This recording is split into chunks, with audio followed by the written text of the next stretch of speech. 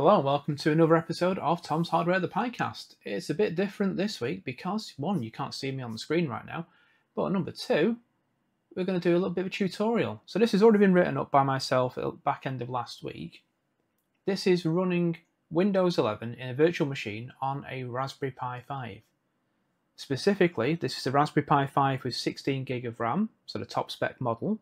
No overclocking whatsoever, just the base clock. I've got an SSD installed via a HatDrive Nano from Pineboards, and I've got 128 gig SSD attached as well. We're using something called Botspot Virtual Machine, which is a really handy tool to run Windows 11 in a virtual machine. It's so easy, and I'm going to show you how to do it in this video. But just to show you what the goal is, on the right hand side of the screen we can see a terminal window open, and it says BVM boot no display Win 11. In other words, it's booting Windows 11 with no display enabled. We're going to connect to it via RDP, and that's what the left-hand side terminal window is doing. Doing it this way, according to BVM Botspot, it's a bit faster, a bit more slicker, quicker overall in general, really. So what does Windows 11 look like? Well, if I open it up now, there is Windows 11 running on a Raspberry Pi 5 16 gig. The left-hand side of the screen is the About page. It's showing we've got 14 gig of install RAM, 2 gigs reserved for the base OS, Raspberry Pi OS, and it's running Windows 11 Pro. This is the ARM version, and it's 24H2. On the right, we can see Tom's Hardware website, and it's pretty responsive. So if I go to a page and show you how it loads, it works pretty well. Don't get me wrong, I wouldn't sit here all day and work on this, but for tinkering, messing around with seeing how Windows works, it's interesting. We also have full networking pass-through, so we have Wi-Fi and Ethernet pass-through. I'm connected via Ethernet at the moment, and we can also pass through USB devices. But we're going to go through the base install of getting Botspot Virtual Machine installed on a Raspberry Pi 5 16 gig. This will also work on models 4 gig and upwards. If you're using 4 gig model, you'll need ZRAM enabled, because you're going to be running out of RAM really fast. Realistically, 8 gig is the minimum I would personally use. But because I've got a 16 gig on the desk, I thought, hey, why not? Also, running this from an NVMe SSD is a bit of a must. You could get away with it on micro SD, especially one of the faster ones, but it's going to be a slower experience. If you can get a PCIe NVMe drive installed on your Pi, and Pineboards HatDrive Nano is, I think, $9 at the moment, so it's nothing. And you can get it installed and you've got a real fast drive then. You've got PCIe Gen 3 speeds. But yeah, enough blathering on. I'm going to show you how to install it. So for that, I'm going to open a completely fresh install and start from scratch. Okay, we're starting with an absolutely fresh install of Raspberry Pi OS on the Raspberry Pi 5 16 gig. And before we do anything Windows 11, I'm going to do a few things. Personal preference, but I like to make sure the system's up to date before I start building anything on top of it. So I'm going to open up a terminal. I'm going to use sudo apt update and then chain the next command to it, sudo apt upgrade and then -y. So using sudo apt update and then 2 ampersands, if that command runs through cleanly, so it exits true, correct, it's going to start the next part of the sequence, which is the upgrade process, and using -y means it'll auto upgrade. So if I press enter now, it's going to start the upgrade progress, and this is going to take a little bit of time, so I'll see you in a moment. Okay, updates are done. That took approximately 5 minutes, so not too bad. Next step is all based on the NVMe SSD that I've got attached to this. Right now, if memory serves, it's using PCIe Gen 2 speeds, which are fast enough for a Raspberry Pi, but PCIe Gen 3 can be used on a Pi 5 now. So I'm going to enable that so it speeds up the process. So I'm going to use sudo raspi config. And I'm going to go down to the advanced options, which currently is number 6. And then go down to A8, which is PCIe speed. Would I like to enable PCIe Gen 3? Yes, I would. It's now enabled, and I can click on Finish, and I'll reboot. So what I'll do now, I will reboot this Raspberry Pi, So now we have the fastest PCIe possible for the Raspberry Pi, which gives us more speed, which gives us a bit more performance in Windows 11. As I said earlier, you could do this on a micro SD card, but it's going to be slower, quite obviously. You could also install it to a USB 3 drive that you've got attached, but again, performance is going to be a little bit slower. Okay, so we have rebooted. So we'll start the process now of installing BVM, Botspot Virtual Machine, and Windows 11. So for this part of the process, to install Botspot Virtual Machine and Windows 11, I'm following the written guide on Tom's Hardware. So I'm going to open up a terminal, and just put it over here so it's out of the way. So we need to clone the Git repository for Botspot's Virtual Machine. So just copy that command, and I'm going to drop it straight into the terminal. So git clone, and then I give it the URL for the GitHub repository. Press enter, and it's cloned into a directory called BVM. So from that directory, we're going to call a command called BVM help. Now the first time you use BVM at all, it will pull down a list of dependencies and install them on the system so that it's all up to date. So if I run that command now, let's just copy that. So BVM, so I'm going to this directory BVM, BVM command, and then the argument help. If I press enter, it's going to start the install process. So right now it's doing all the dependencies that we're going to need for this. So QEMU, which is the emulation system, the virtual machine behind the scenes, that's doing all the work.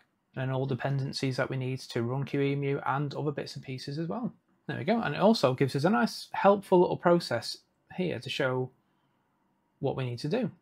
So now we're going to run the BVM command again, but this time we're going to create a Windows 11 virtual machine and the necessary configuration files. So from the BVM directory, run BVM, create a new VM, and then tell it the directory we want to create is home, which is what that tilde sign means, /win11. If I press enter, done. It's even telling us the next step of the process, which is really cool. As I said, this is the easiest Windows 11 install on a Raspberry Pi I've ever done. Okay, this is one of the long processes now. We're going to download Windows 11 and all of the necessary drivers. Now this can take some time depending on your network connection and also the speed of the Raspberry Pi. So I've copied the command, BVM download, and then dump it in Windows 11. So press enter now, and it is downloading Windows 11 to this virtual machines directory. And it's going to take a while, about 4 minutes and 30 seconds approximately, so I'll pause it here and I'll come back to you in a moment. Okay, we're all downloaded, so the next thing to do is to prepare the Windows 11 downloads for the first boot. So let's just highlight this command here and copy it into the terminal. So from the BVM directory, run BVM command, prepare the Windows 11 install, which is in the directory Windows 11. That was quick. There you go. That's basically created a 40 gig virtual drive for the virtual machine where Windows 11 is going to be installed. Okay, next part of the process is the first boot process. So I'm going to copy the command, put it into the terminal. So BVM directory, run the BVM command, first boot for our Windows 11 install in the Windows 11 directory, and press enter. So this is all automatic. We don't have to do anything whatsoever. It's opened QEMU and it's starting Windows 11 for the first boot to install it into that 40 gig virtual hard drive. Now this can take a long time. Even with a Raspberry Pi 5 16 gig, even with an NVMe SSD, there's going to be a bit of time to wait. So sit back, relax, get a drink and wait it out. But for the purpose of this video, I'm going to pause it right now and we'll come back to it when it's installed.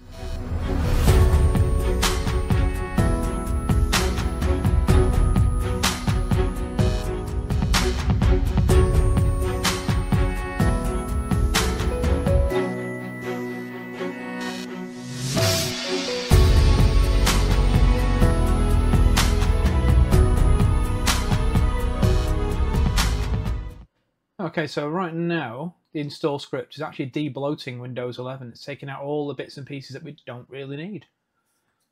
Quite a useful little aspect of the script, this. Okay, so we have installed Windows 11 in a virtual machine on a Raspberry Pi 5. So now we need to move on to the next part of the process, which is actually starting it up. Now for this, you just think, hey, just run the VM and away we go. But I mentioned previously, right at the start, that we're going to run Windows 11 like headless with no display, and we're going to connect to it via RDP, because according to Botspot, that's the fastest way, the best way to get it to work. We could just run it as is, but performance will be laggy. So to do that, it's going to scroll down and we're going to get this command here, BVM, so directory, and then the command BVM boots with no display, and then give it the argument of where the VM is. So let's copy that, and let's paste it into the terminal and run. Okay, that is running. And now the next command is to connect.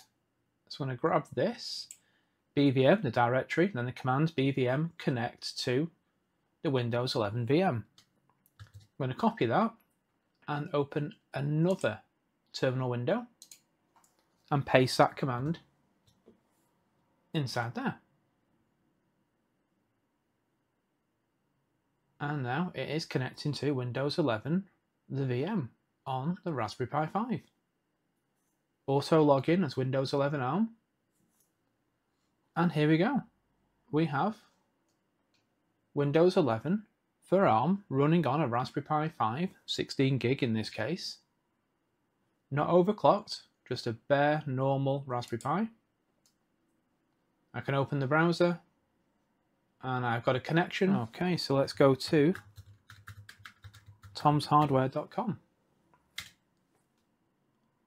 And let's close that window there.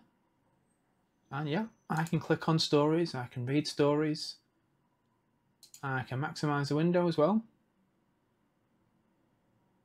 So currently running at 1080p for the host OS, Raspberry Pi OS, you can just see at the top there. Well, there we go. Windows 11 running on a Raspberry Pi 5 16 gig or an 8 gig if you want to use that. And as I said earlier, you could use a 4 gig if you enable ZRAM as well. Quite easy to do. A few commands, just follow them step by step, and away you go. All of the instructions for this are in the article that I wrote last week. Follow through each one step by step and you'll have a running Windows 11 VM pretty quick. There's also additional steps there to enable USB pass-through and a means to mount the VM's drive in Raspberry Pi OS so that you can copy files to and from. But for now, that is all this week. Thanks for watching. We'll see you again next week. Bye.